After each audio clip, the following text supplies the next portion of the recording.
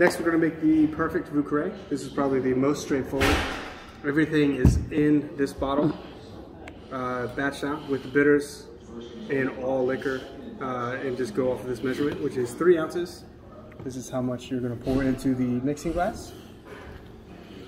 And rather than doing 2 ounces in one, I like to do 1.5, which is the little marker on the inside, 2 times. It's less chance for spilling and easier to control. After that, fill it up with ice. And we'll give it a stir.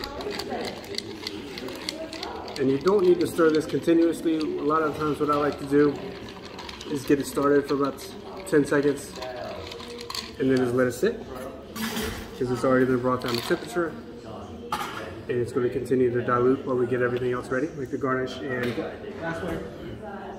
So we're going to serve this in a rocks glass, over a cube or sphere, whichever you have.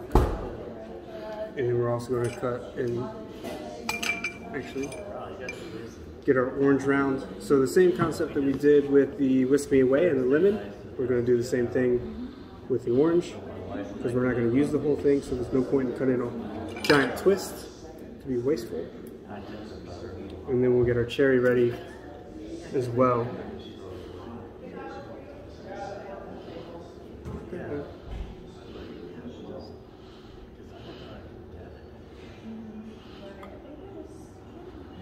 Give it a little quick stir, make sure.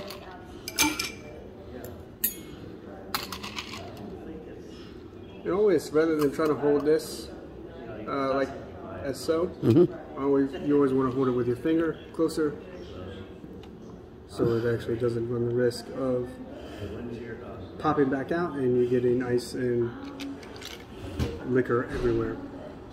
Once you pour it, you're going to express the orange over the cocktail. I'll rim it once, and then you're done.